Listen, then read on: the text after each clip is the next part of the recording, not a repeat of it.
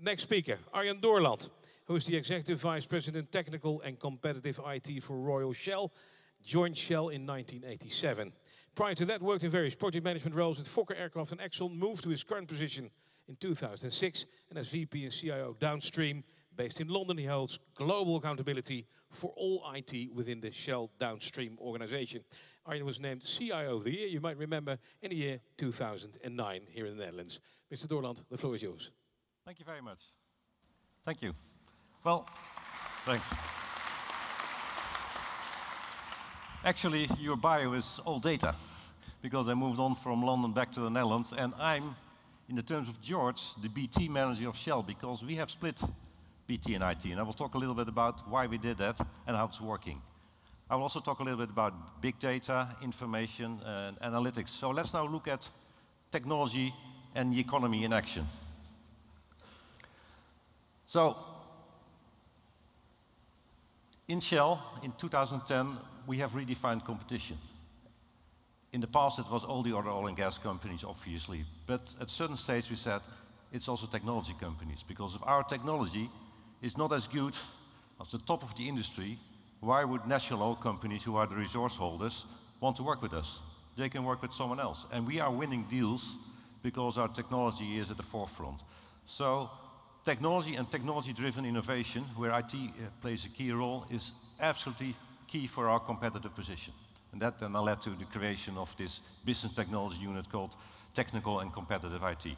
And I will explain how that sits next to IT and R&D. Okay, so why is it so important, technology? Well, a recent study of McKinsey revealed that out of 700 companies revealed that the only way big companies can make a difference in the future is compete on technology. So George is right, it's about the ability to create technology, the ability to create software. Because population will grow, there's more energy needed than ever. Even if we max out on renewables, we still need also more hydrocarbons. We also need more gas, we need more oil.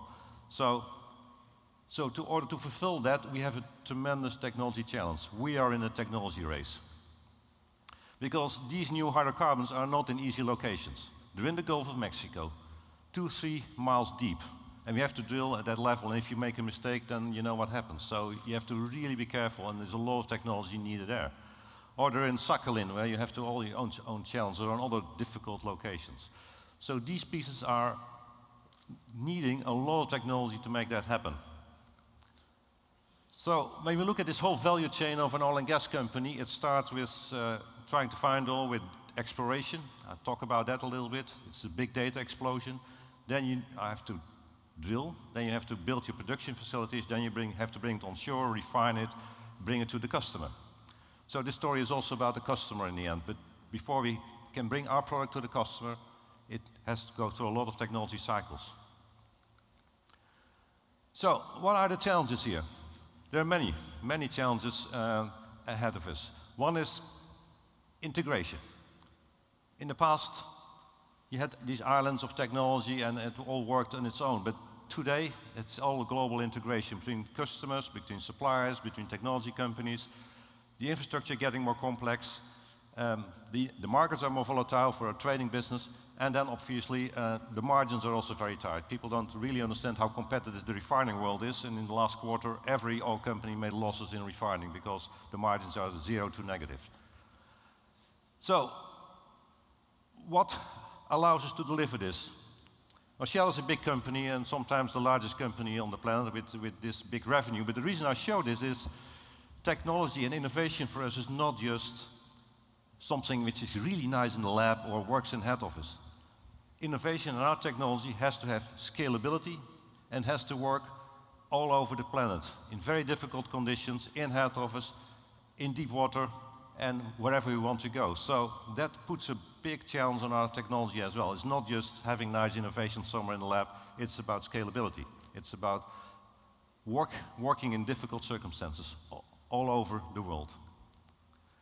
So, how do we tackle this? First of all, of course, it's about technical innovation. The things we're doing in gas to liquids is quite unique in the industry. That's a big plant in Qatar we built in 5 years. It's the size of the city of Amsterdam within the single. and that was in the middle of a desert.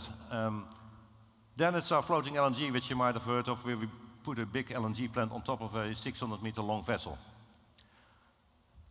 To create that, you have a design office in New Orleans, which is ours, and in The Hague.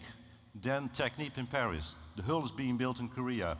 The rest is being built in Perth in Australia, where the vessel will go to.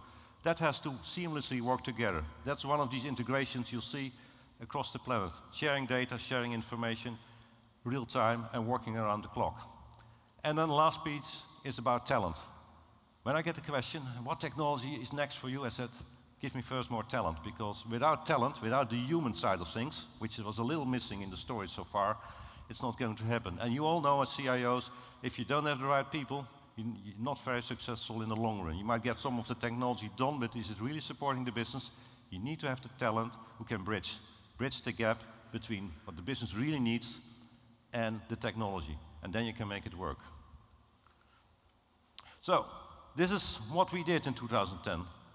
We had research doing great things, but research people never think life cycle of a service or a product. They just move on to the next bright idea. They throw some big algorithms over the fence to the business, in our case seismic, and then, okay, sort it out. They don't think about IT security, they don't think about scalability, they don't think about data management. So there was a bit of a gap. And on the other side, IT in Shell in those days was very busy with big SAP, the regular infrastructure, the desktop, the data centers, outsourcing, all the good things a good IT department does. But our board felt there was a gap between. And that's when they created Global Competitive and Technical IT, which I'm heading, which probably you might see as BT. But it's not BT against IT. It's BT and IT. I try to bridge the gap between R&D and technology and IT.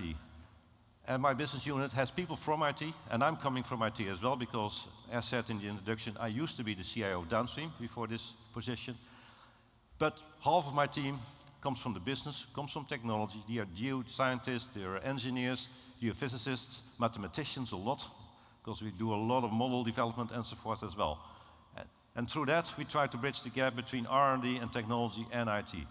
But I operationalize nearly everything through IT these days. Nearly everything we do in R&D ends up as an IT service, an IT product, or an IT something, because it's all based on big data, models, whatever. When we are searching for a new catalyst, 80% of the work is just models on computers trying to mimic the molecules, and the last 20% is real wet lab chemicals. That's completely different from 10 years ago, 20 years ago. Even on the other side of the river in Amsterdam, we used to have a big facility with test plans and whatever. We don't need to build it anymore. It's all computer modeling. Now, a few examples in action of, for instance, big data. So this is just a high-speed data storage, and you see an explosion. Why? We want to see more, and we can see more. It's like the medical industry. When you shoot an MRI of a human body, we shoot an MRI of the subsurface. Try to do the same. Get this big picture, and what you see in the background is then our visualization room where people can walk through their reservoirs. And for some people this is modern art, and for other people, explorers get very excited when they see these red blobs, because that might indicate there is hydrocarbons there. But we have a data explosion, because the sensors are getting better, and a lot of those technologies come from other places. Most of the sensors we're using in deep water now, they came originally from the printing industry, but they're so good. You see this crossover also between the stacks in the technology, from printing to all of a sudden deep water survey. Interesting. So these things are happening as well, but the high-speed storage and the seismic data set growth is phenomenal, and you see a factor 100 there easily. And this is one of our big data challenges. It's integration as well. You hear a lot about big data and analytics, but visualization on top of that is a bit undergunned, and that's absolutely key, because without visualization, a lot of that big data doesn't make any sense. So again, you see some pictures of what we're visualizing there, and for the specialists, this is really important to see the geological structures and then decide where to drill, because drilling a proper well in the Gulf costs a few $100 million, so you better do a lot of IT analysis before you really drill. Otherwise, if you drill in the wrong spot, you waste a lot of money. So one of these things in action: big data, analytics, high-performance computing, and then visualization. Another one, really key, is integration in the technology chain. So we are investing between 25 and 30 billion every year on new facilities. That's our lifeblood. And in the past, you had engineering contractors, you had suppliers, you had their own engineering and design offices, and they were all working to different data standards, to different structures, and then there was a lot of exchange and rejigging of data, and engineering contractors loved that because their business model is billable hours, so they didn't mind, but we did. So we've now said, this is our data standard, because it's not just big data, it's also about having a corporate data model, really key. So it's a revival of the whole data management and data modeling as well underneath this. And now we can connect engineering contractors, suppliers, our own design offices, and whoever else is involved in such project. I just talked about floating LNG, worked from Paris, New Orleans, The Hague, and Perth. And we have many more of these projects where you work around the globe, you have to share data and information, because the whole design process of a technical facility is just data, data, data, refined every time, more precise. Drawings are also data. Everything is data in the end of the day. So the way we are treating this now is quite novel in the industry. We're changing the game here, and we have an integration across many, many parties now working. 4D modeling is another one. Yeah, you all know 3D modeling, but 4D modeling means you have a time axis. So you know, and if you just put RFID tags on every part you get in, and when you have to start to build a new platform in the Gulf, then you know where you are, what you can assemble, what you cannot assemble, because this part is coming late. We had our latest Olympus platform, which is just about to go on stream, had delays because some of the special products had to come from Japan, and there was just that earthquake, and that cost a few months on the timeline. And we had another, I think, a typhoon hitting somewhere, and that also delayed some of the steel work. But when you have this whole model where you can just go through 3D to 4D and then 5D, the connection to your part supply chain, then you can really, really manage these big projects in a better way. And time is money in all of this. So we are really moving from 3D to 4D to 5D now, real quick. Another example is in the maintenance space. Some of you in the more industrial area understand sensors everywhere these days. You want to just keep your facilities running. Predictive maintenance. 3 pictures here. The middle one is our control center of the Gulf in New Orleans. In the past, when there was a hurricane warning, we had to evacuate the platforms, shut down production, and then after 20 days or so, you could restart. We have put a cable in the Gulf, fiber optic, connecting all the platforms. Now, when we have to take the staff off because of warning, we can still keep producing from the center of New Orleans. Only at a certain wave length or a certain wind strength we shut down. So that saves us a lot of production in the end of the day. So we can take over everything from New Orleans and run all these platforms in the Gulf as if they were manned. The top one is the Groningen gas field, where we have these big compressors coming from Siemens with their own software integrated with an analytic solution to really optimize production there. The bottom one is, I think, from Salem in Siberia, which is one of the production fields we have there. And the beauty of all of this is we have now remote diagnostic centers where people can just watch from remote what's going on there, but also think about, okay, we have that spare part there. This is about maybe to break down in the next 10 days. How can we get the spare part over before it really happens? Again, big data, analytics, and visualization in action. Another one touched upon already, changing transport environment.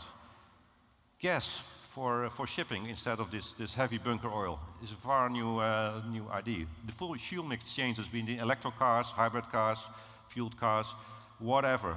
And then the whole connected car concept, which is interesting concept as well. Still a big fight around who owns the data. Is this the owner of the car? Is this the manufacturer of the car? Is this the company who provides traffic services? Is this the energy company, be it the oil company, be it the electricity company? There's a lot happening around that one and a lot to come in the future. All, in the end of the day, to provide a needless and seamless experience to the customer. So here's where the customer comes in. And more of that customer. In our retail world, we have 10 million customers a day. And until recently, we didn't keep a lot of data on those 10 million customers a day. But now we do. And we are also looking at the web, at all the social media, and we're also feeding back into the social media to create a seamless experience for the customer, but also to create a loyal customer.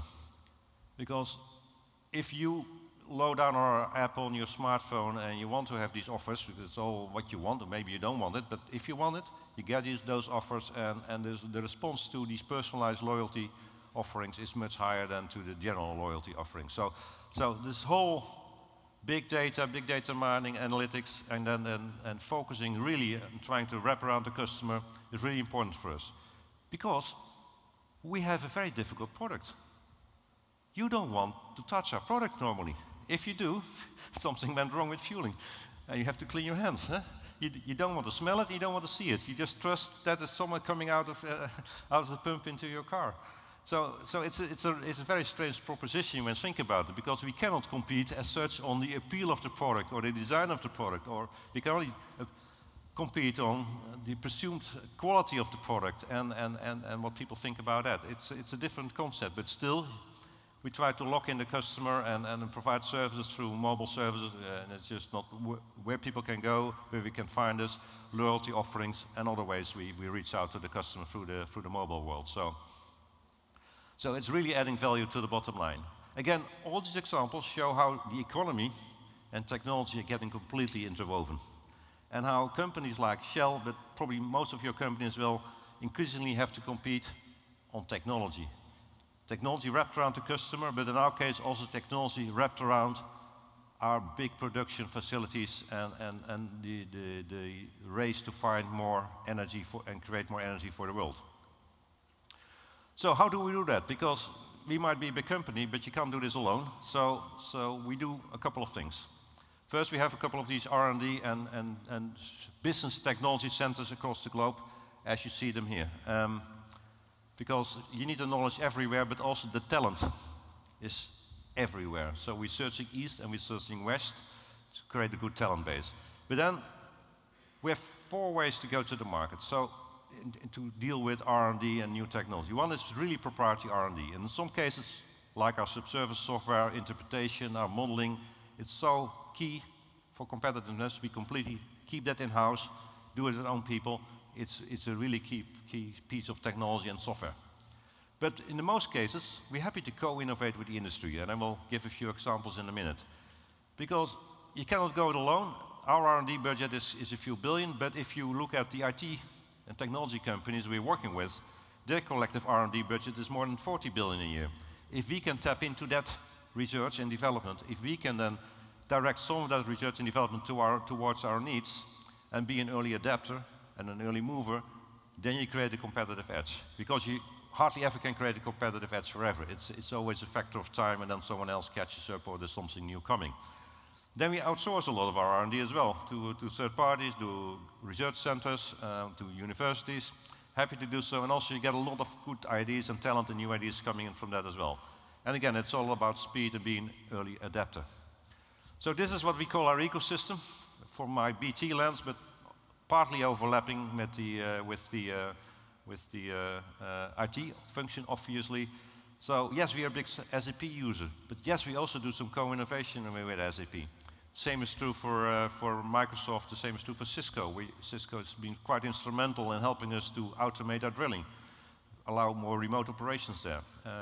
And now it's working with us on a solution to safeguard and make secure our process control systems, because that's also now big on the agenda, obviously.